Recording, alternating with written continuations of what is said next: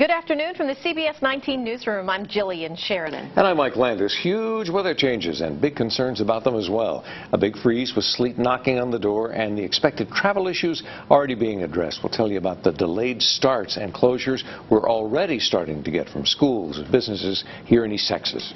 Local authorities on alert for an Anderson County man considered to be armed and extremely dangerous, who may be in the Tyler area.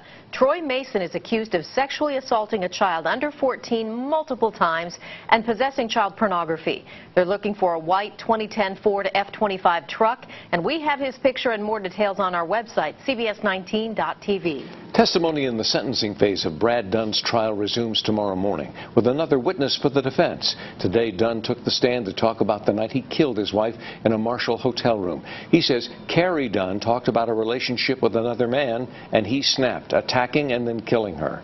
He told jurors that he didn't mean to do it. CBS 19 covering the trial and will have a full report. And the 4-year-old terminal cancer patient from Houston, whose last wish is to dance with Taylor Swift, got a chance to talk to her via FaceTime. Swift is on tour, heard about the child's wish, and wanted to connect with her. We'll have the heartwarming story tonight. We'll have all of that for you, plus sports tonight on KYTX CBS 19 News at 5 and 6. Visit cbs19.tv anytime for the very latest online.